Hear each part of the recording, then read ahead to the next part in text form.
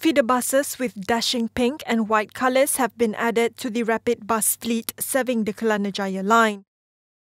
The 33 buses will serve 10 routes covering the Gombak, Taman Melati, Sri Rampai, Wangsa Maju, Setiawangsa and Datuk Keramat LRT stations.